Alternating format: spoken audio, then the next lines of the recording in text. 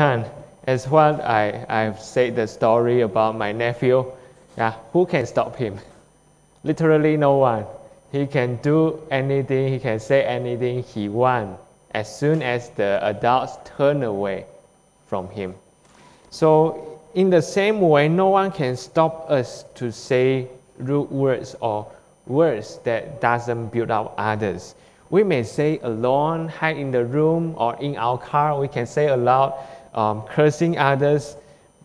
No one can stop you from doing that. Literally no one. So just like what I have said in this passage, we can tame all kinds of wild animals, we can tame the birds, reptiles, sea creatures, the huge animals, elephants, snakes, all kinds of animals, we can tame them and keep them as pets. But no one can tame the tongue of anyone. So what can we do then? James used this passage to preach about the power of tongue. He used three analogies to describe the power of tongue. The first is in the passage, verses 3 to 8. The first is about the small piece of metal in the mouth of a horse to keep the horse obey the rider. So whatever the rider directs the horse, then the horse will just follow. By that small piece of metal, he can control the horse. And what about the ships? The ships are big, but then they are controlled by a very small rudder.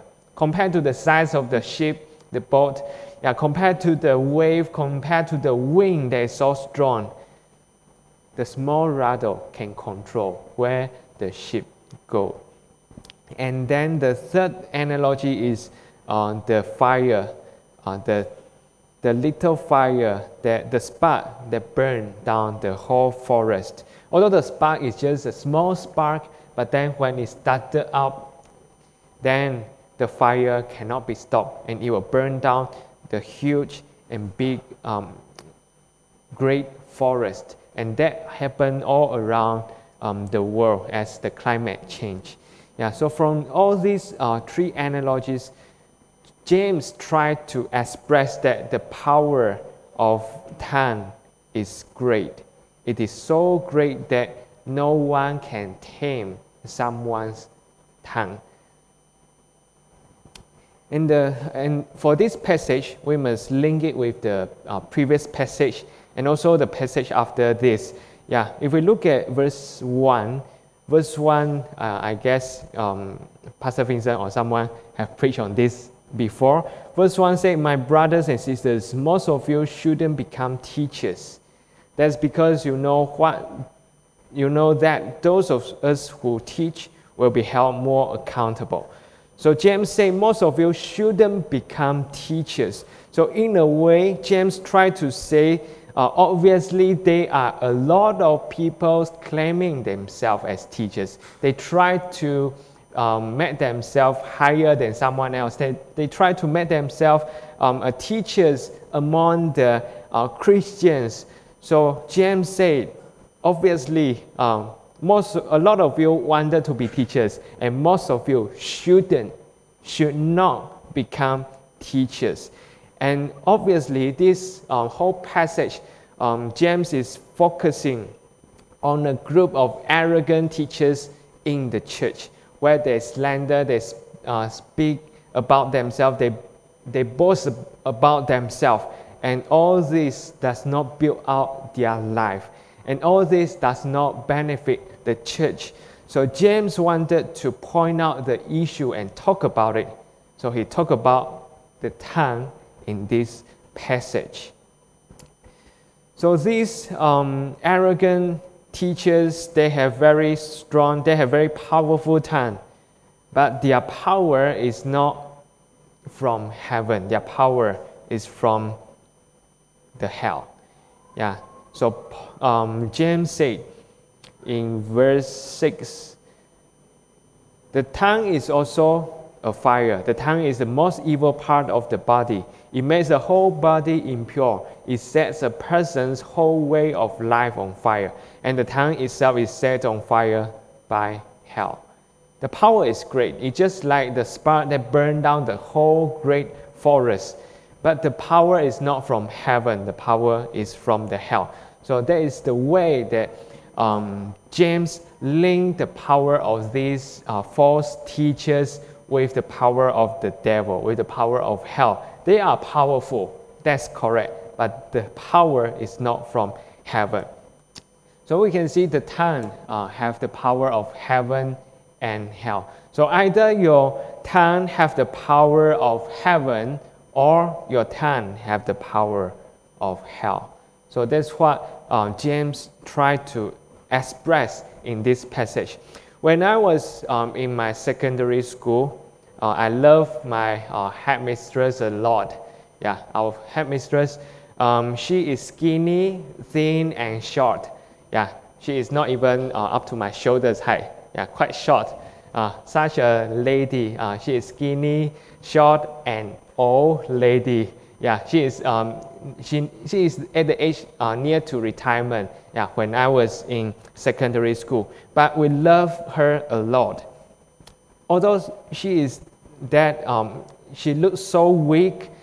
But and I guess if one of the strong men in the school give her a punch, for sure she will collapse, right?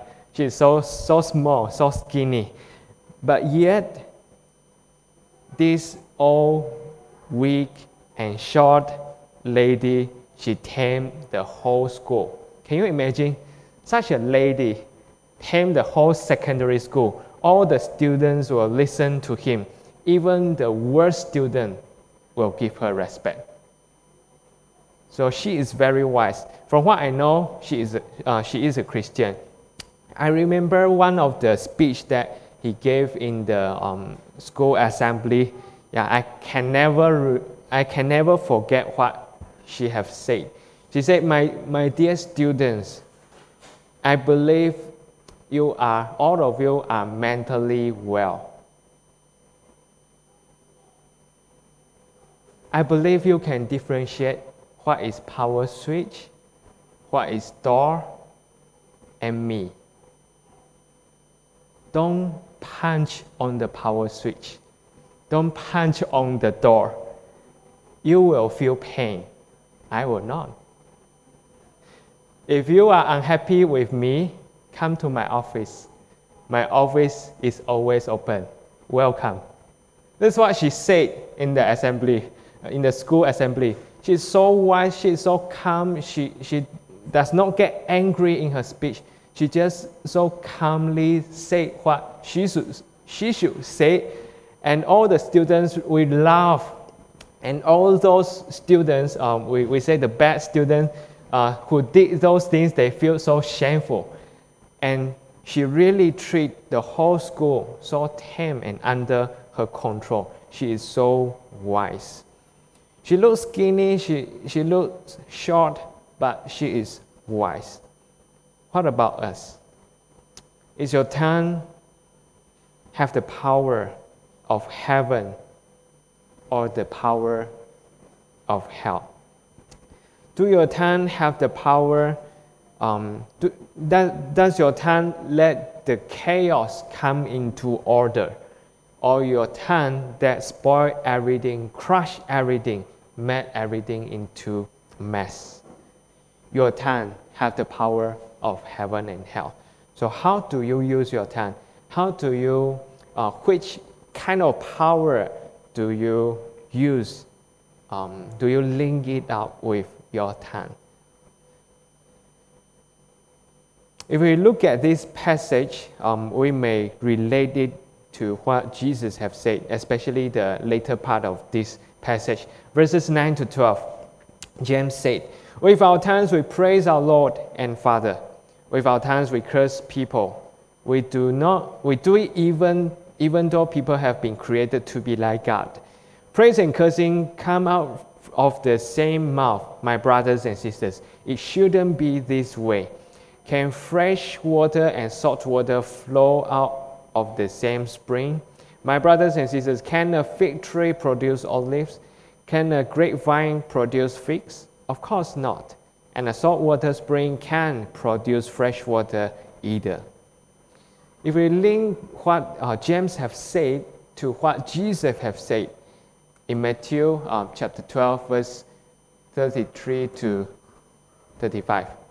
Let's read these few verses. If you make a tree good, its fruit will be good. If you make a tree bad, its fruit will be bad. You can tell a tree by its fruit. You nest of poisonous snakes. How can you who are evil say anything good? Your mouth says everything that is in your heart. A good man says good things. These come from the good that is stored up inside him. An evil man says evil things. These come from the evil that is stored up inside him. So if we compare what Jesus has said and what James have said, there's the some part of connection there. James obviously seems like he is relating to what Jesus have said in the analogy. So here he tried to say the tongue is a reflection of the heart. From Jesus' word we can see what we say, it reflects our heart. So your tongue is the reflection of your heart. Whatever you say, people can tell how you are. A few weeks ago, when I was talking with my wife, we often have tea time or supper time and sit down and chit-chat, talk about the day, talk about our work, and before bed we'll pray for one another or we'll pray together. So a few weeks back, when my wife was we are talking about our days, she told me that something that is shameful to her, that is shameful in her workplace. On that day, she talked to her colleagues discussing their jobs, and of course they talk about their boss. Yeah, so the colleague says, the boss will just bring us nowhere. Yeah, he cannot do his job well. And my wife said, yeah, that's right. Technically, he is quite weak. Yeah, so he can talk a lot, but he cannot do the job well. When she turned around, guess who she see? Yeah, the boss is at their back. And she said that's so shameful. But she pretend nothing have said and nothing happened, and move on, continue with their job. And when she come back and talk about it, she said, I'm not lying, that's something true. Yeah, he is really weak in the technical part. So whatever we say, whether we said it intentionally or unintentionally, it actually reflects our heart. Whatever we believe, whatever is in our heart, whatever we think of someone, our thoughts about someone, whether we talk about it intentionally or unintentionally, it reflects what we believe. That is our heart. So I believe, and I believe that those who spoke unintentionally, actually they are more real to your heart. Things that we say intentionally, it may be covered out. We may decorate our words, make it flowery, make it nice. But those words that we say unintentionally is more real and is more right according to your heart. So our heart, the tongue is a reflection of our heart. We can see one person, we can see how is this person by what he or she have said, and we can judge from there. So when you read through this passage, especially in chapter 3, we can see that from the beginning, James tried to say those false teachers they shouldn't be teachers. Yeah, he said a lot of people try to be teachers, but they shouldn't be, because they boast about themselves, they boast about a lot of things, but they cannot do it. So that is also the core teaching of book of James, that we need to live out our life according to our faith, according to our heart. We shouldn't be doing it in a way that we segregate our heart and our life. We do in another way, and we think like another way. It doesn't fix our heart, and it doesn't fit our belief. So in chapter 3, James are blaming those false teachers because they try to say a lot, but they do nothing well. So James are condemning them from using their tongue with the power from the hell to burn down the whole church. So this passage, as we see, it seems like it's hopeless.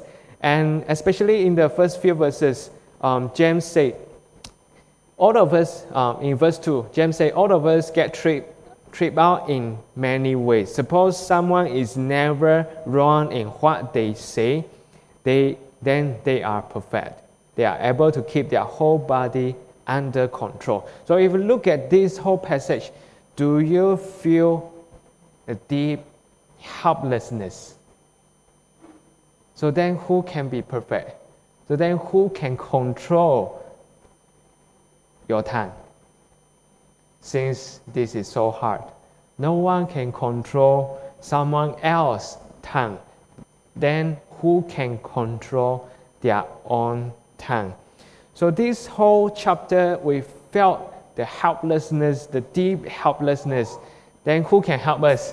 What can we do? So do we just do nothing and let it be? We speak what we can. We speak what we want because no one can tame our tongue. Is that the real situation? Who can control our tongue? The answer is Christians. Those who have the wisdom from God. Those who have the wisdom from heaven. And that will be preached in the next part of the passage, from verse 13 to 18, talking about the wisdom from heaven and the wisdom from earth, from devil, or the wisdom from hell. So that will be preached in the next part, and I guess Pastor Vincent will go deep into that. So today we are just focusing on this part, talking about the tongue, the power of tongue. Our tongue have the power of either heaven and hell. We can choose which kind of power we want to use. Is it the healing power, the power that brings chaos into order, or the power that destroys and burns down everything? Our tongue is a reflection of our heart. Whatever we say, intentionally or unintentionally, it reflects who you are. And that's all from this passage. Let us pray. Lord, as we turn to your word, as we read and study your word, we felt helpless. Since the tongue is such an evil little part of our body that connects the power of hell or the power of heaven. Lord, I pray that you help us. Give us the heavenly wisdom so that we can tame our tongue. Give us the heart that we surrender before you. Give us the obedience that we should have so that we obey you and the evil one will run away from us. And so the power of hell will not link up with our tongue. And so our tongue will speak the words that builds out the people around us, not burning them down.